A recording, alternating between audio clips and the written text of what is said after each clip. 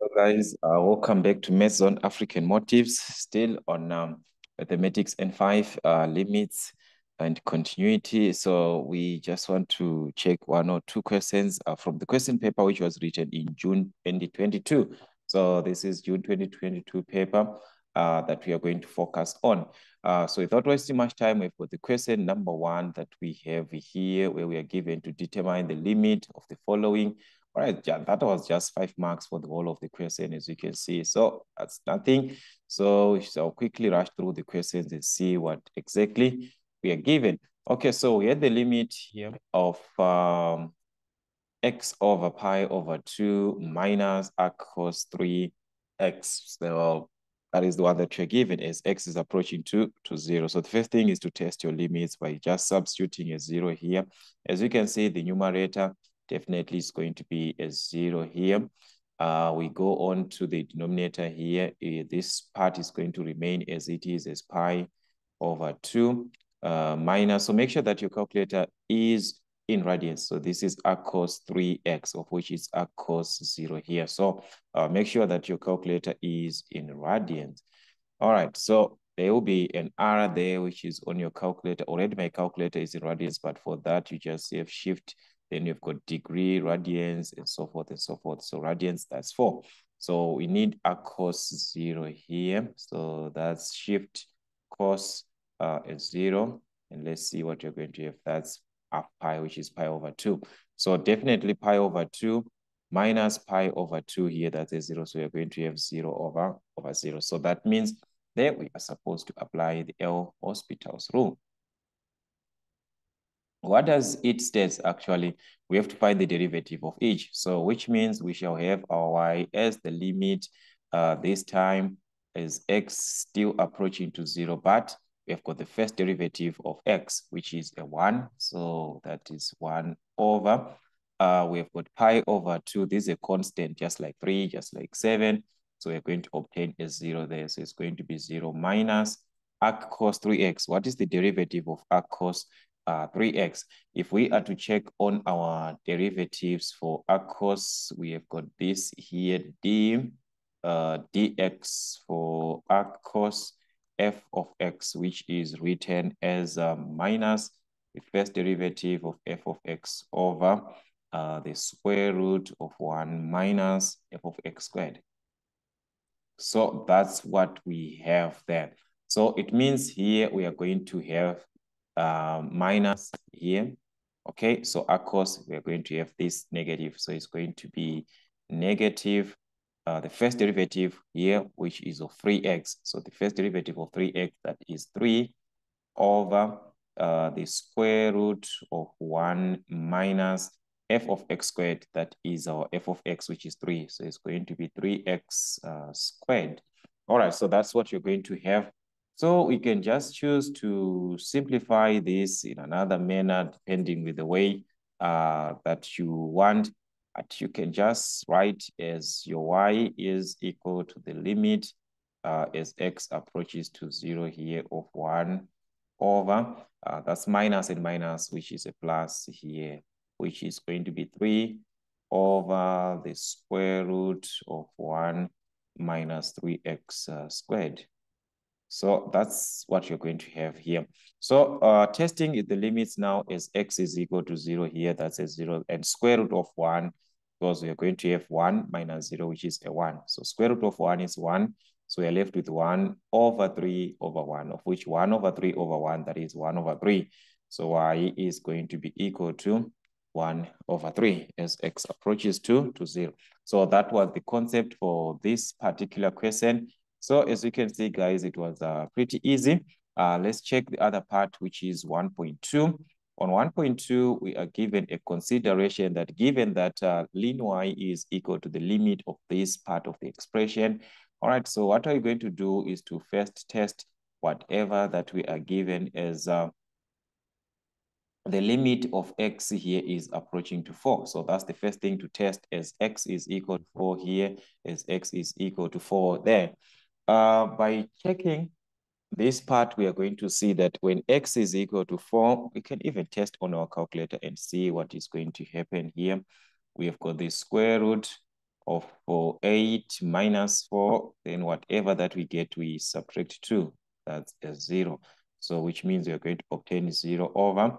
We do the same, which is the square root of 5 minus 4. So that's 5 minus 4. Whatever that we have, we subtract 1, and that's a 0. So we are going to obtain 0 over 0. So that means the same way like what we did on question 1.1, we are supposed to apply our L'Hopital's rule. So how are we going to do that? That is, we have to find the derivative of these. All right, so let's work on the derivative. So we've got the square root of 8 minus x. So that is same as writing as, okay, let me just write it here.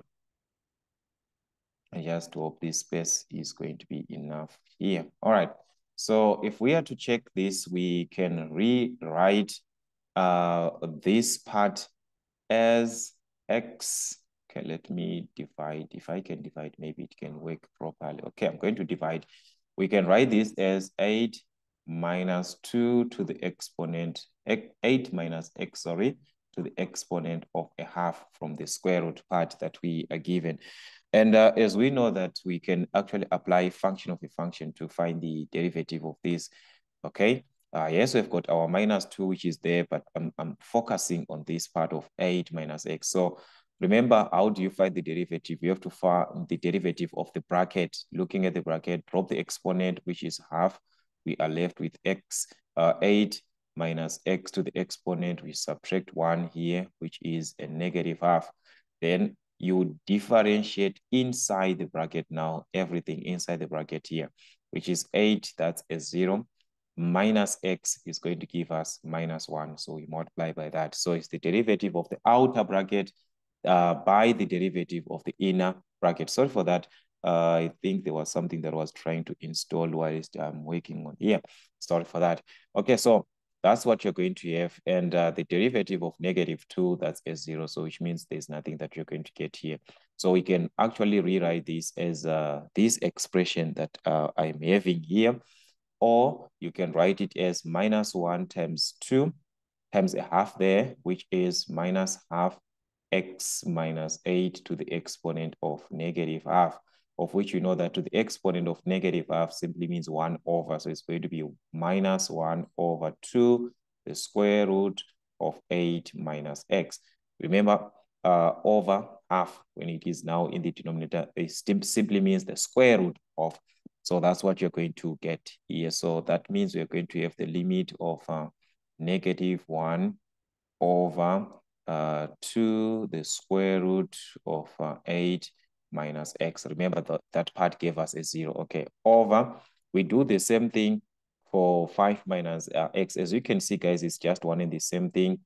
It's 5 minus x to the exponent of a half minus 1. This one is good. So we are going to obtain the same format just like this part that we had here, because these are the same, but only that the numbers are different. So which means we are going to obtain the same thing, which is -1 over 2 square root of 5 minus x. This was a repetition, guys. Same derivative, same layout.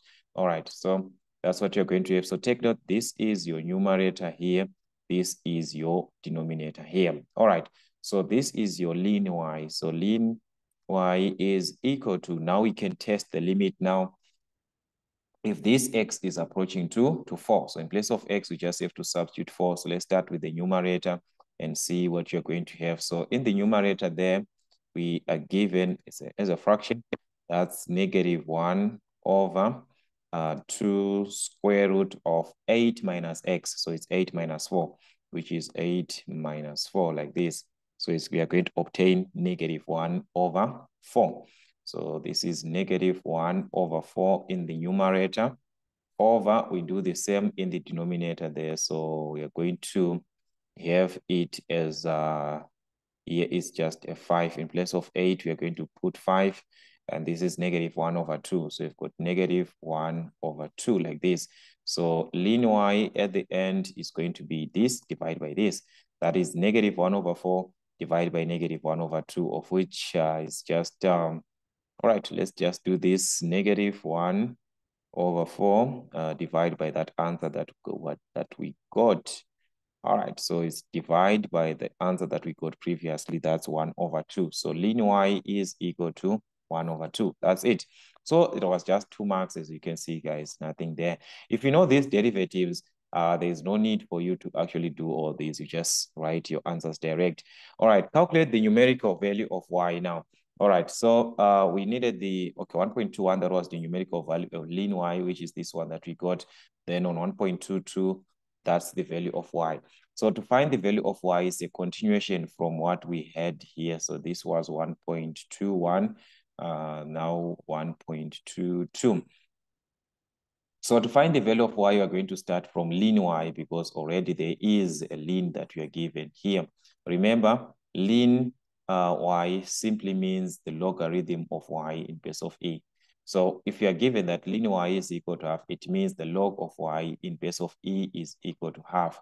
So we can take it from the log part here. That is the part that we can take, since we know that from our logarithms, y here can be written as e to the exponent of a half. So y is equal to e to the exponent of a half, just like that. So you can leave your answer as that, or you can even use your calculator to find the value of e to the exponent of half. That's e to the exponent of a half, which is 1 over 2. That's 1,648, which you can round off 7. This will be 9, so it will be 1,649. So y can be written as 1,649.